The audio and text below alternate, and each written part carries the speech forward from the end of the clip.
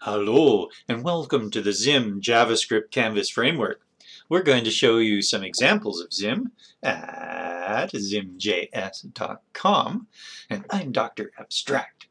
Let's go to the site now, zimjs.com, press on Examples, and we'll scroll down to ZIM Dozen.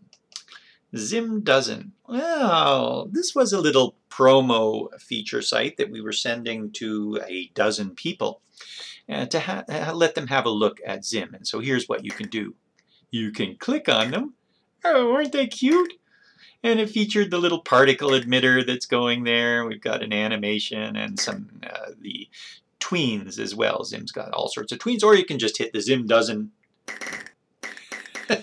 and just open them all up. So you're welcome to look through some of the examples that we were showing the others and have fun with this little mini site here at the ZIM Examples, ZIM Examples, and at zimjs.com. I am Dr. Abstract. Have a great day or night, and come and learn how to code if you've never done it before. Even if you're a pro as well, there's all sorts of wonderful features we've been adding to the JavaScript canvas. So, ciao, have a great night or day.